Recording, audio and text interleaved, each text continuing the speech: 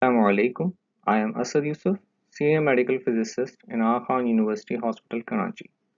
My topic is basic radiation protection for radiation oncology staff and trainees.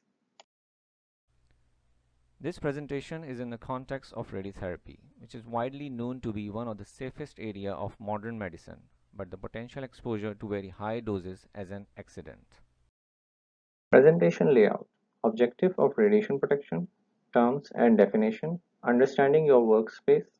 Principle of radiation protection. ALARA. Radiation units. Annual dose limits. Protective measures, equipments and tools. Objective of radiation protection. Application of radiation have become an integral part of life. Beside benefit, radiation also causes hazards. The standards are established to overcome the hazards of radiation. The aim of radiation protection is to obtain net benefit of the application of radiation against its hazard.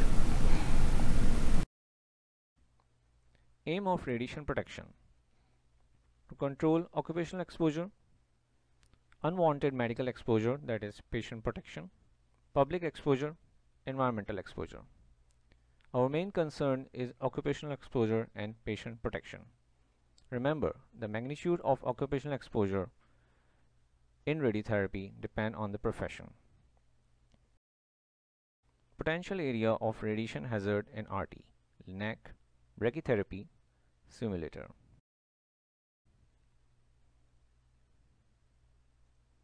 And these are the locations in our section. In radiation protection, there are certain terminologies used to define the areas: control area and supervised area. The red marking is for control area. Here you can see the control area. And the blue is supervised area. Control area, where there is a likelihood of receiving an effective dose greater than 6 millisievert in air. This requires shielding, access restrictions, interlocks where appropriate, signs, protective equipments, and monitoring. Room ventilation system, typically 12 air changes per hour, limit the build-up activity within the room. Staff to follow the written procedure.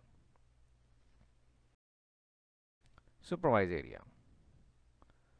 Area where calculated exposure rates through shielding barrier are likely to result in exposure of 1 millisievert per year. Principle of radiation protection. Awareness. What level of radiation are you dealing with? What are the limits? Annual dose limits. Whom to inform in emergency? And what's Principle of radiation protection. Justification of practice. Risk versus benefit. Optimization of protection by keeping exposure as low as reasonably achievable. Dose limits.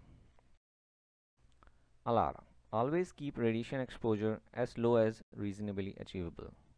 What are the ways to do it? Cardinal rule of radiation protection. Time, distance, shielding.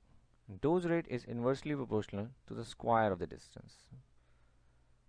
So double the distance, 1/4 will be the dose rate. Whereas for the time, dose rate is directly proportional to time. So reduce your time, manage your time accordingly, so that dose rate will be lower for you. Shielding. Appropriate shielding according to the type of radiation.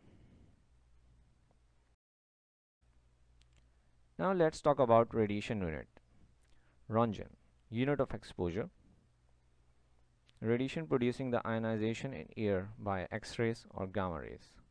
Gray, this is what we use day in and day out.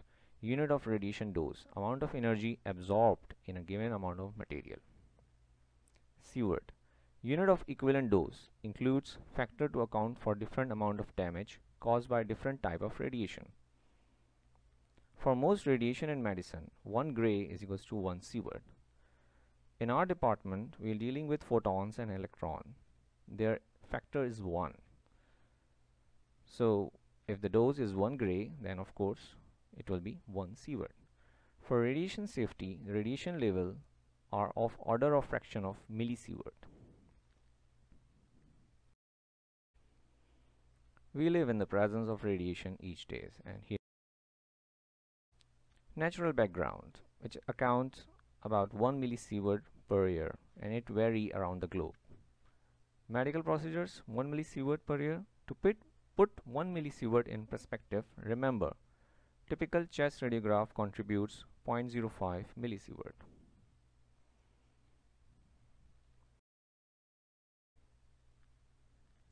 Radiation also found on food sources. Here you can see the chart.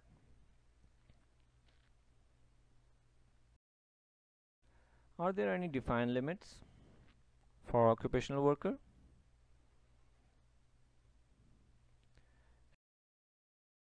Annual dose limits.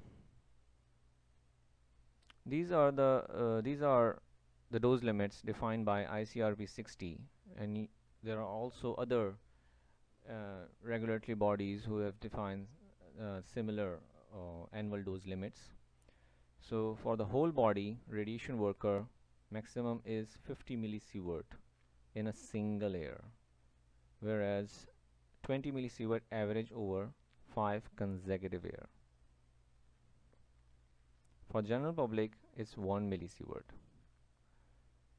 Length of an eye, again same. General public 15 millisievert, and this is for hand and feet and skin. What about pregnant women? Remember, the need for optimization still applies. Typical radiation level. Time to acquire 1 millisievert working at 1 meter from source under emergency. In LINAC, occupational, that is on normal working condition, negligible, fully protected bunker. In emergency condition, direct beam to get 1 millisievert, only 0.2 second at 1 meter, whereas in a scatter, 3 minutes with the same condition. HDR, again occupationally negligible, fully protected room, remote afterloader, but in emergency condition 1.3 minutes you will get 1 millisievert at 1 meter, but this time will vary according to the activity. Ensuring the compliance to radiation exposure limits. Monitoring system. Area monitoring, and I believe that you all know where this is. Servometer and personal dosimeter, and you all are familiar with this dosimeters. Personal monitoring. Why? To ensure dose limit not exceed to 20 millisievert per year for whole body. To check doses fulfilled ALARA. Provide documentation in case of incident emergency. Personal dose monitoring. RTT working in brachytherapy unit wear pocket dosimeter for instantaneous measurement with OSL. Pregnant staff are issued an additional OSL badge, so report any pregnancy immediately. AKU action level is 6 millisievert. Higher exposure investigated by RPO, Radiation Protection Officer. Report lost or accidental exposed badge immediately. And remember, pregnant women are considered as a public, so their annual dose limit is 1 millisievert. Remember, a personal monitor cannot keep you safe, only time distance shielding can do that. Where should I wear and kept my OSL badge? It can be worn on the torso, chest level, or on the forearm, or it can be worn at the waist level. Where should I put after the work? In safe place of your office after the work, rack or locker. Don't leave OSL. Please don't leave OSL on lab coat or vest.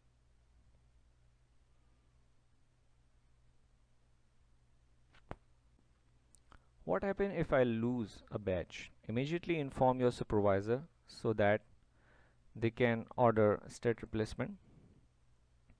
If you have misplaced your badge and then find it in a LINAC, simulator or brachy room, do not continue to wear it. Take it to your RPO coordinator for reading. You will get a new badge from RPO coordinator of the department.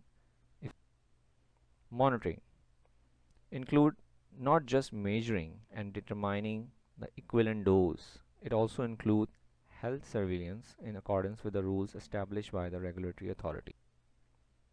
General safety measures. This is what you found in all the units.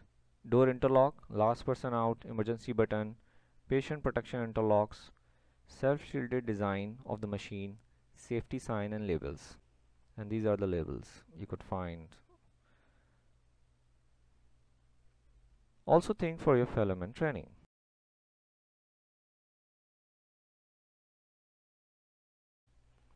Advocate information about radiotherapy is essential for all health professionals.